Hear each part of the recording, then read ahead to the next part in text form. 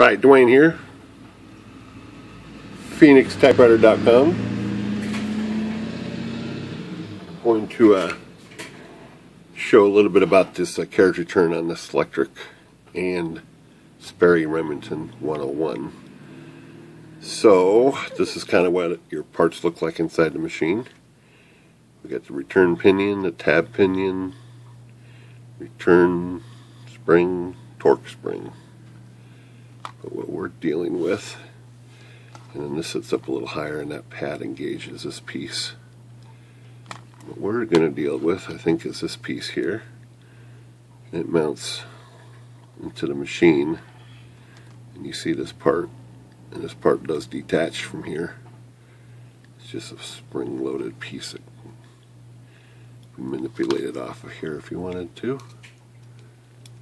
It just comes off, you know, pretty easy.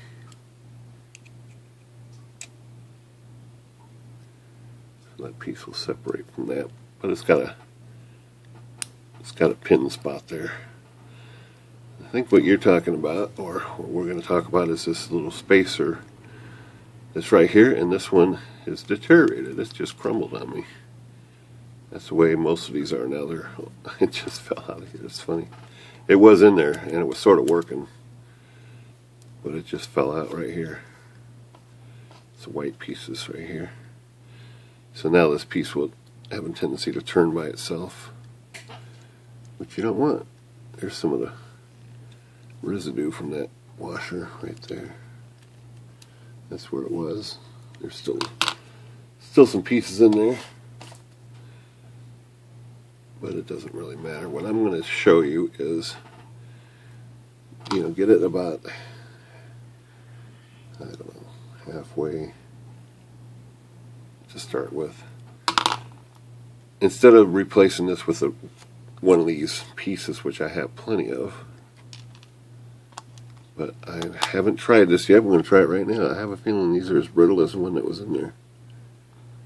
Well, that's not bad. That's got a little bit of life in it, I guess. It's kind of brittle. Let's try this white one. I don't like it. It's the same one, but these are brittle, you know, and they're not, won't last. I have been for 10 years or more just putting a nut on here. So that piece falls out and this loosens up or falls through. Just screw back in here like this.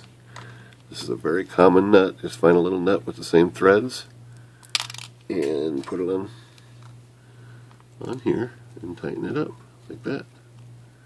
And that will be your lock nut.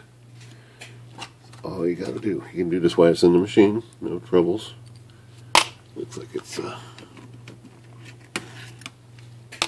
whatever size nut it is. Looks like it's a 5/16. So you would just tighten that up against the spring piece here, and that's it. It's locked. You can probably get it a little tighter. That's pretty tight. Okay, so this piece is in the machine, and it engages the back of this. It's going to connect right back here. Right there. So when it's in your machine and running, it pulls that. And it's adjustable right here, of course.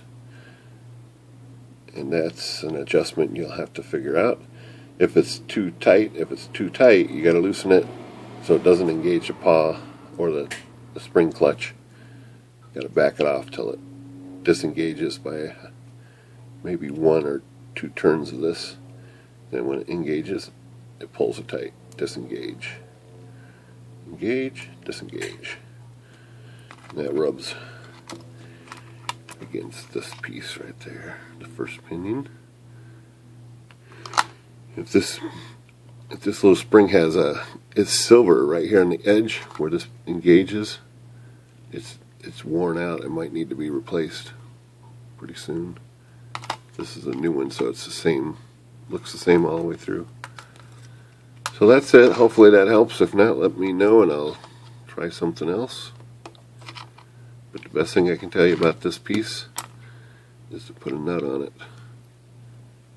I'm not sure where you'll find that nut. It's a very common one. I've got a lot of them. If you need one, maybe I'll send it overseas to you. And that connects down there. And when you hit return, returns, disengages. This has a little bit of pivot spot. Alright, that's our repair video of the day. PhoenixTypewriter.com. Good day.